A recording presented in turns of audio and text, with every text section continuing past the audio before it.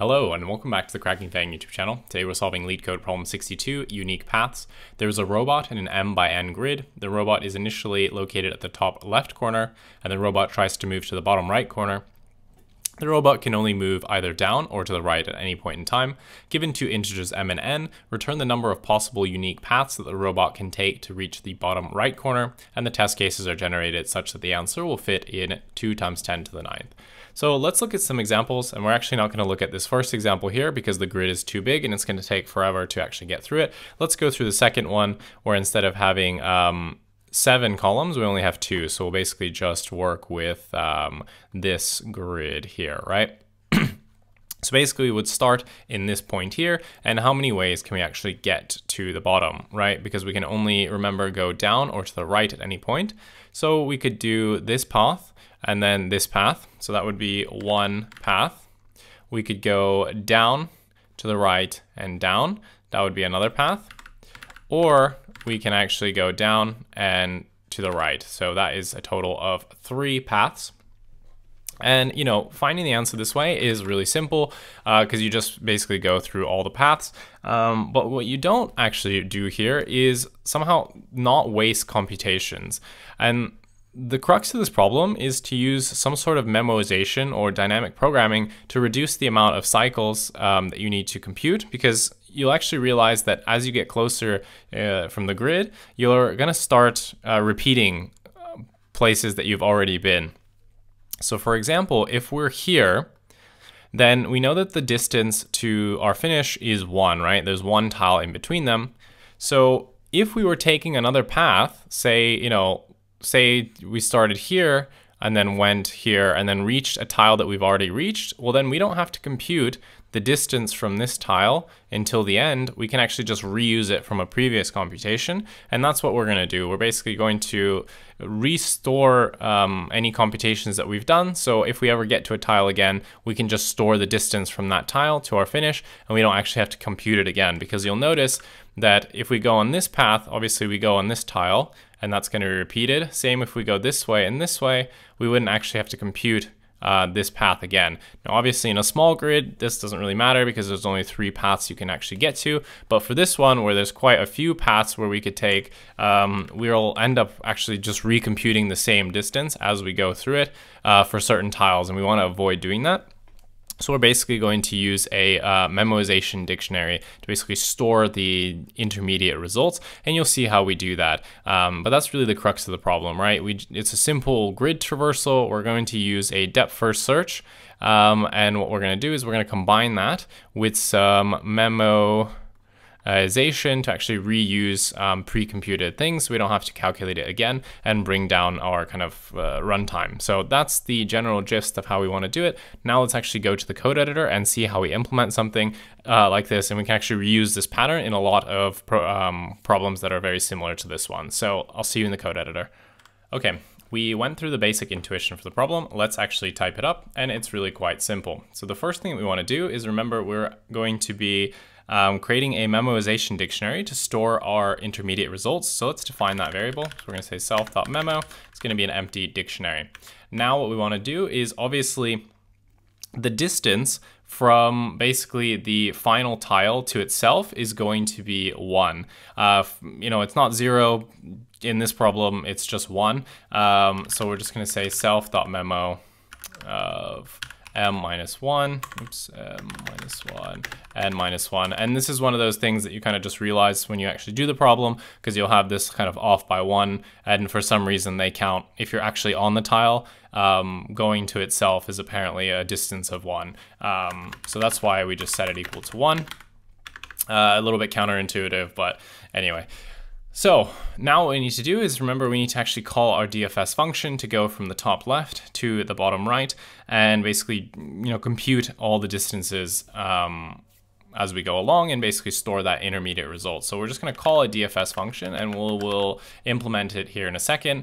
And what we're going to pass in is going to be our current position, and the size of the grid, which is m and n, and then our current position, which is 0, 0, right?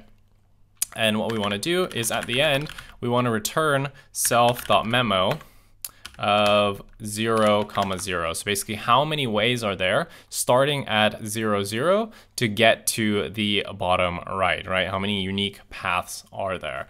So now what we need to do is just actually define the DFS function that we'll use. So we're going to say def DFS, and we're going to say self. So this is going to take in m, n, and our current x and y position inside of the grid.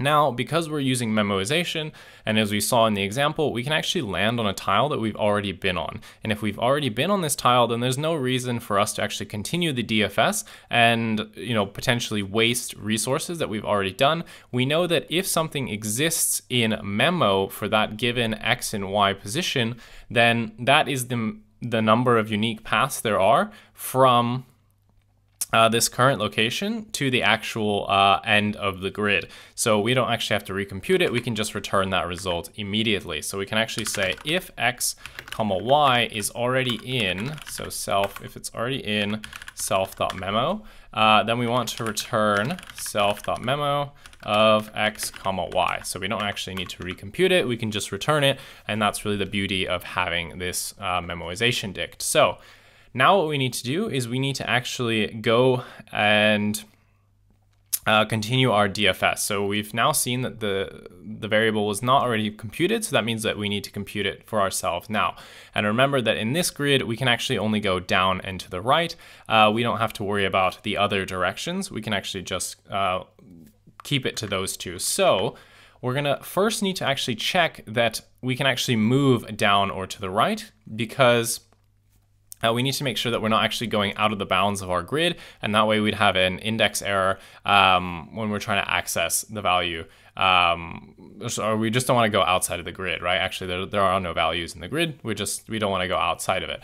So we're going to say if, so we need to make sure that our position for our x is actually less than the length of the columns, right? We need to make sure it's less than m. And we need to make sure that our y position is between 0, obviously, and the length of the rows. So if we're within those boundaries, then we're good. We can actually continue. So now we can say that the number of ways to get to the end of the grid, the bottom right, from our current position, so self.memo of x, y, is going to equal to all the ways that we can get there if from this tile we go to the right, and all the ways that we can get there if we actually go down. And this is where you'll see that the recursiveness of this problem comes into play. So we're going to say equals self.dfs, and we're going to pass in the size of the grid. That doesn't change. And we're going to say x plus 1. So this way we're going to go 1 in the rows, or the column, sorry, and the column will stay the same. So this is when we're actually going down. And then we also need to add the other case where we actually go to the right. So we're going to say self.dfs. The grid will stay the same, m and x, and this time the y value, oops, new keyboard, y plus 1. And then after we've computed that, we simply just need to return self.memo of x, y. Now, if this else needs to trigger, so basically if we're not in the grid, then the number of ways from a point that's actually not inside the grid will just return 0 because we're outside of the grid. We don't want to add anything to our solution. We can just consider it as a not invalid path. That's obviously why if we're outside of the grid, then we don't continue our search, because we don't want to just go further outside the grid. We'll actually never reach our final destination, and you'll just get a probably timeout because your recursive function will never return. So we just return 0 in this case. Now let's run this, make sure we didn't make any silly bugs. It looks like it's fine. Let's submit this and we're good to go. Cool. So what is the time and space complexity here? So in this example, because we're using the memoization, we'll only ever reach each square at most once, right? We may accidentally land on it again, but we're not actually recomputing anything. So for this reason, our time complexity is just going to be the size of the grid, which is going to be m times n. where m is the number of rows and n is the number of columns, or other way around. It doesn't really matter, but it's just basically size of the grid, right? And for the space complexity, we're probably going to have to store for each tile in our grid the distance, or the number of unique paths from that tile until basically the bottom right, which means that we're going to basically store one element for every item in the grid. So our space complexity is also going to be the size of the grid. So pretty straightforward. Time and space complexity both the same, basically just the dimensions of the grid. So that is how you solve unique paths. This is a pretty good introduction problem to basic DFSing through a kind of 2D matrix here. Has, you know, elements that you're going to see in many problems. Memoization, checking, you know, whether your current position is in the memo dict. You're going to also have to check the boundaries of where you are. And you're also going to have to, you know, do some operation at each step, recursing one layer down into kind of your grid, and then, you know, going from there. So this one's pretty straightforward. I think there's a follow-up problem. We'll probably solve it sometime soon. But yeah, that's how you solve this problem. Hopefully you found the video useful. Hopefully you learned something. If you did, why not leave a like and a comment? It really helps me grow the channel. Otherwise, thanks so much for watching, and I'll see you in the next one. Bye.